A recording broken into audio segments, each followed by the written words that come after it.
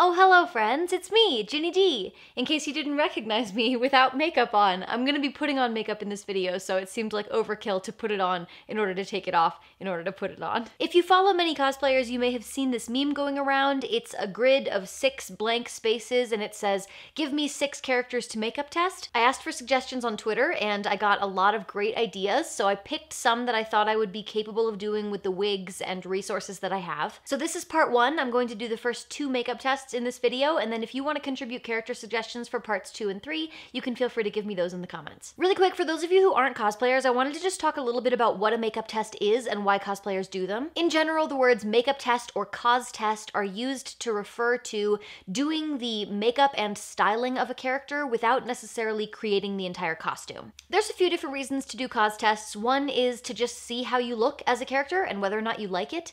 Especially if it's a character that you might not feel that you suit, it can be useful to do the makeup and just see if you think it'll work and if you'll be happy with it. It could also be used to practice, especially if it's a kind of makeup that you haven't done before and you're not experienced with. For example, I did a makeup test really early on while working on my Jester costume because I had never done full face paint like that before, and I didn't want to be there on the day of the con, like doing that kind of makeup look for the first time and risk it looking terrible. Even just the difference between my first Jester makeup and my second Jester makeup is wild. The amount that I learned from just doing one makeup test was extreme. Finally, some people do makeup tests because they don't necessarily want to make an entire costume, or they can't make an entire costume, and they still want to do something with the character. Makeup tests are a really budget-friendly way to just kind of dip your toes into cosplay, or to create new content in between full costumes if you're the kind of person who takes a long time to create a single costume. Anyway, that's why some people do them. Today we are going to do 2 for this challenge, and I'm excited to show you, so let's do it.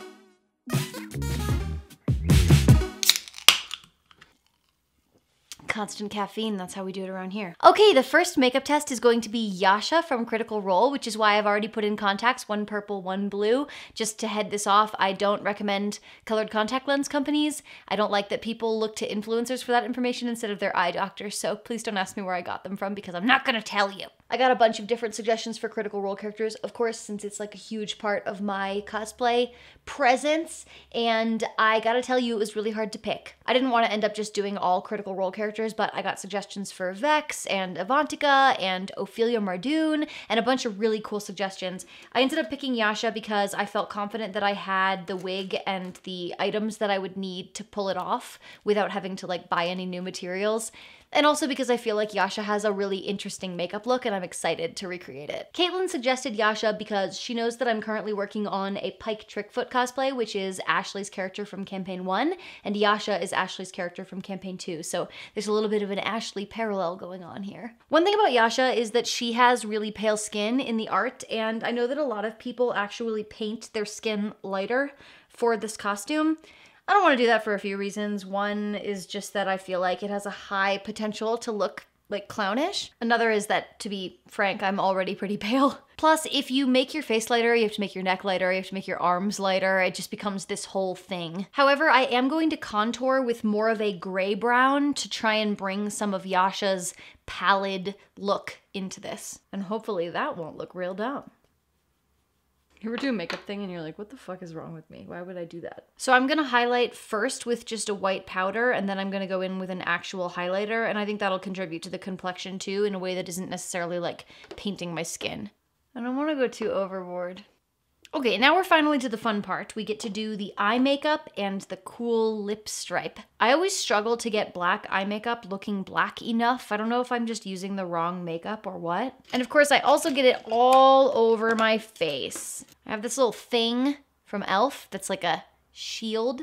It's supposed to keep your eye makeup from going onto your cheeks. I'm gonna start by just creating the shape that I want for the eyeshadow, and then I'll go back in and I will darken it with various things. I have pretty hooded eyes, so even like an arched line looks straight when I just like look right ahead. All right, the good news about this look is that Yasha's makeup is so smudged underneath her eyes, we don't have to do anything very precise. Same reason that I like doing series makeup. It's like almost impossible to mess up, knock on wood. Oh shit. Looks like I got punched in the face, which is kind of on brand for Yasha. I mean, she mostly does the punching, but Jester, Yasha, I think it's pretty clear that I just want to cosplay characters that Bo finds attractive. Okay, now we've got a shape and we need to make it all much darker. So I'm gonna go in with my liquid eyeliner and with an eyeliner pencil and really darken this up. It's so funny, it took me a long time to appreciate Ashley on Critical Role, I think, because in Campaign 1 and in Campaign 2, she is absent a lot of the time. And I think that her roleplay style is so sparse. Compared to some of the other players, I think she can tend to fade into the background a little bit, but when she does have the spotlight on her, she is so good. And some of the scenes that are very Yasha-centric are some of my favorite scenes. Like, I just rewatched the one where she and Nott have a long conversation while keeping watch, and Nott accidentally spills the beans about Caleb's backstory. And that whole conversation is just so good. I already feel like Sam is one of the better role players in the show, and them together is just gold. I feel like for 90% of any of my makeup looks, I just look terrible, and like I'm as surprised as you guys when it comes out looking good at the end. All right, starting to look thoroughly freaky. I'm wearing my Orphan Maker shirt for this because I don't have anything that's even close to a Yasha outfit, so that's like the best I can do. Time for some strong brows. We love a lady with strong brows. Oh yeah. Okay, I'm gonna do liquid liner over the pencil liner, and then I'm gonna do lashes just because I love them. I've gotten a few negative comments on this channel about my eyelashes lately, and I know I wear really big eyelashes, but it's because I fucking like them, guys. I'm gonna decide what kind of shit I want to put on my face. And if you don't like what I put on my face, then like you're absolutely welcome to your opinion, but if you voice that opinion in my space, you're being rude and you're not allowed in my space anymore. If you walked into my house, if I invited you into my house and I was like, come on in, have some coffee. And if someone came into my house and was like drinking my coffee and they pointed to the pictures on my wall and they were like, that shit's ugly.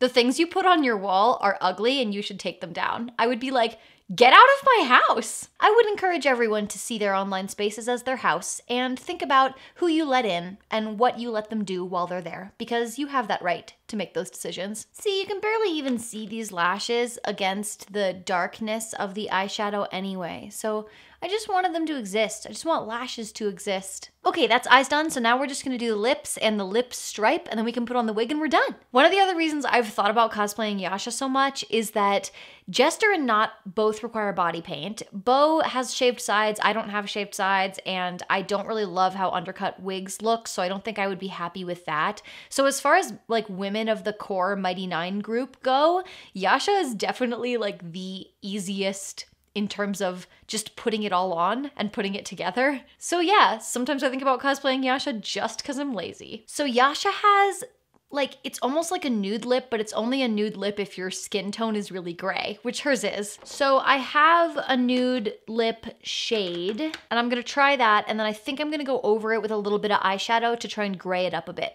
This liner is like very pink, but I don't have anything better and I really do want to change my lip shape a little bit. She has like a big upper lip with like a very subtle cupid's bow, like a wide cupid's bow, and that ain't me. I have like the most 40s little cupid's bow. It's like bloop. Can't believe this is the most nude lip shade that I own. And look how ugly it is. I never wear this.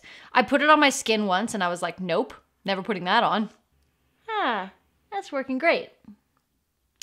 I look straight up dead. Okay, stripe time. So I was not confident in my ability to do this stripe straight, so I think I'm gonna put some tape on my face. I'm just using Scotch tape. I'm not gonna be able to talk. I can't tell if it's straight, but at least it'll have sharp edges. Hey, Josh! Come here! Can I pee first? No! Yeah. Can you bring me a little cup of water? Yep. Thank you. Alright, I'm gonna mix up some face paint. I feel like this is gonna be too wide. Let's see. Could have been worse. It is really wide. And it's not quite blue enough. Balls! Okay, we'll clean it up a little. I feel like I might have been better off just freehanding it at this point. I think that's as straight as it's gonna get. That's okay, Yasha isn't straight. Why should her stripe be? Alright, I'm gonna put on the wig and we'll see how it all looks together.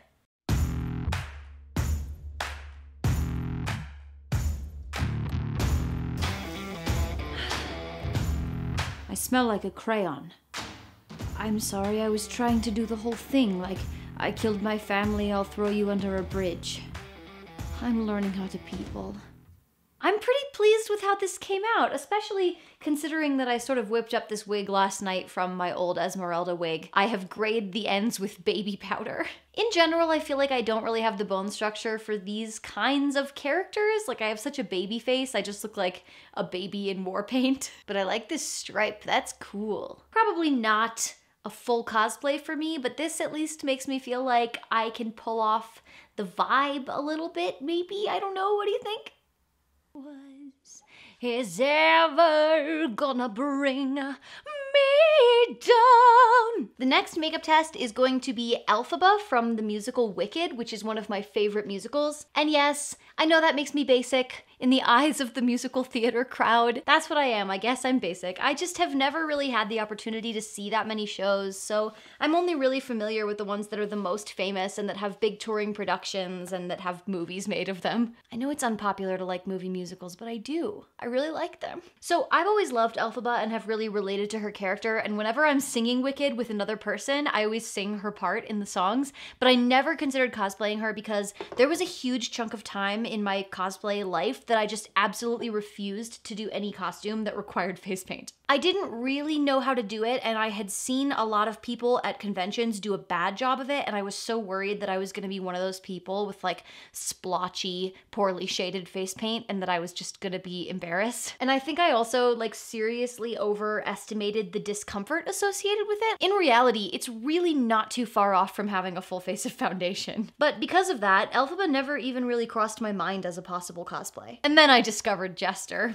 and now I face paint myself every 2 weeks. I guess I just needed a character that I loved enough to defeat my hatred of face paint. I actually read the book of Wicked by Gregory Maguire long before I saw the show, and they are really different. Like, of course they're different. You can't directly translate a book into a musical, that just wouldn't be possible. And this isn't to say that I think that the musical did anything wrong. I think they did a really good job adapting the source material for a stage show. But the book is, of course, able to tackle a lot more complex themes, and even though Wicked as a show is pretty dramatic and pretty dark in a lot of ways, it's also a musical. There are some subjects they tackle in the book that you just really couldn't tackle in a musical. Like, it's strongly implied that Elphie has some unusual stuff going on with like sex and gender, not necessarily in her identity, but in her physical body. When she's born, they at first think that she's a boy and then like realize that they were mistaken and that she's actually a girl. And later in a sex scene with Fiyero, he like notices a weird shadow on her body, and he mentions how she will only ever have sex with him in the dark, and she like wears a sash around her waist. That's the kind of stuff that, of course, that would be incredibly difficult to explore in a musical even if you wanted to, but I always really liked that. I'm not sure if he was like trying to do something specific with that, or if he was just trying to contribute to sort of the otherness of Elphaba as a character. It's way harder to get inside your ears with a sponge than a brush, let me tell you. So I'm using the same paint color for this that I used for my not makeup test. It is a little bright for Elphaba, so I think I'm gonna go over it in this kind of metallic green eyeshadow just to kind of give it a little depth. One of the things I do differently in my Jester makeup now that I wasn't doing back when I first made my tutorial is that I have started going over all of the paint with a blue powder that is a little bit cooler, a little bit more purple than the paint color that I use. It's partially to bring that color just a little bit closer to my tights and gloves, but it also works really well as both a sealant and a way to even out any patchy color. It can be very, very difficult to get face paint to be even, especially a color like blue. I feel like colors with more warm tones like red or pink are a lot easier to get even on the skin, but incidentally, a lot harder to wash off. Okay, now I have a base, so I am going to do some contouring. I have this slightly darker metallic green eyeshadow that's also a little bit more yellow, which is great because I feel like Elphie's shading on her face in the musical, at least, is often done with like gold tones. Gotta have those witchy cheekbones. One of the good things about cosplaying a character like Elphaba is that she's been played by so many different people. It's not like I'm trying to make my face look like Idina Menzel. Instead, it's like I get to take all of the hallmark features of Elphaba, like green skin and like witchy high cheekbones and whatever else I think represents her as a character, and just transpose them onto my own face. Now I'm just highlighting with this kind of shimmery yellow from this tiny little green palette. She doesn't really have blush in the makeup that they do for the musical, so I am gonna skip that. My paint water looks like some sort of noxious potion. have another drink, my dark-eyed beauty. I've got one more night left here in town. Okay, I'm going to do some eyeshadow. I'm gonna start with this same dark green that I used for my contour, and then I'm gonna darken it up with a couple like shimmery gold coppery tones from a nudes palette. Even if a character doesn't canonically have eyeshadow, I think it's always a good idea to do a little bit of eyeshadow in a body paint look. Okay, brows. We're just doing lots of bold black brows today. I think I'm gonna have to paint my hands because I don't have any like gloves this color, and I really want to be able to take pictures and video with like my hands in the frame. I hate painting my hands. All right, I'm gonna do a liquid liner like I always do. Do you know why everybody should learn how to do a good winged liner? Because everyone deserves a chance to fly. You know, I think cosplay makeup actually has a lot in common with stage makeup. Both of them are meant to be viewed from a bit further away. Both of them are meant to be exaggerated. Often you're portraying a character that doesn't necessarily look realistic or natural. I think one of the biggest mistakes that I see beginner cosplayers making is underdoing or not doing makeup. It can be so instrumental in communicating just the aesthetic of a character. And even a character that doesn't appear to wear much makeup is probably wearing makeup. Like Game of Thrones is a great example. Not many of the characters in Game of Thrones appear to be wearing makeup, but I guarantee you that they all are because they're movie stars and they're on like a major high budget film set. The chances of any of us looking like Emilia Clarke without makeup on,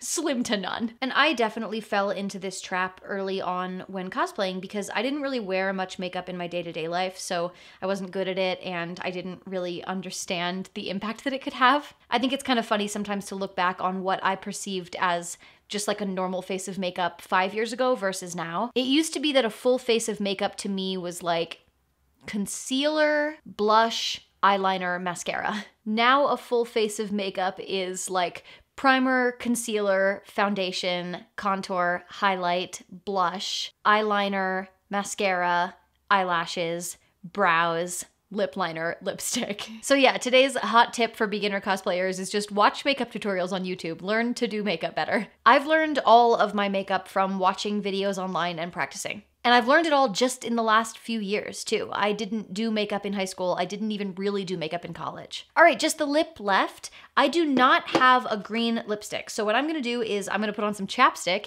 and then I'm going to blend eyeshadow into it and hope that that works. I'm gonna use this same eyeshadow that I contoured my cheekbones with. Oh my god, it's working. That's pretty good coverage, honestly. All right, final touch. I'm just gonna add a touch of this kind of coppery, red, sparkly stuff into the middle of the lip to more mimic the way they do her lips on stage.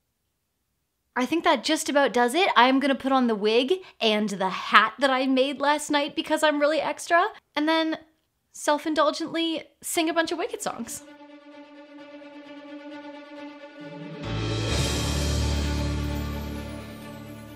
It's just, for the first time, I feel wicked. And one day he'll say to me, Elphaba, girl who is so superior, shouldn't a girl who's so good inside have a matching exterior? And since folks here to an absurd degree seem fixated on your verdigris, would it be alright by you if I degree and if I you? Well, of course that's not important to me. Alright, why not? I'll reply, oh, what a pair we'll be, the wizard and I. Yes, what a pair we'll be, the wizard and I. Here I am back to my normal level of greenness. This was a lot of fun. I hope that you guys enjoyed it too. I would love to do the other 4 makeup tests on video like this. If you have any suggestions for characters you would like to see me do makeup tests for, please put them into the comments. I also wanted to mention that next week I am releasing a brand new music video featuring an original D&D themed love song that I wrote. It's really cute. I hope that you like it. And the most exciting part is that I teamed up with Autumn Orange, who is the creator of the amazing Critical Role lo-fi albums you may have have seen around. Autumn Orange has created a remix of my original song, and it will be going up on their YouTube channel on the same day that the song goes up on mine, so make sure that you are subscribed to them so you don't miss that. You can check out the rest of their music on Spotify and other music streaming platforms under the name Autumn Orange, and you can find them on Twitter @SonicVaughn.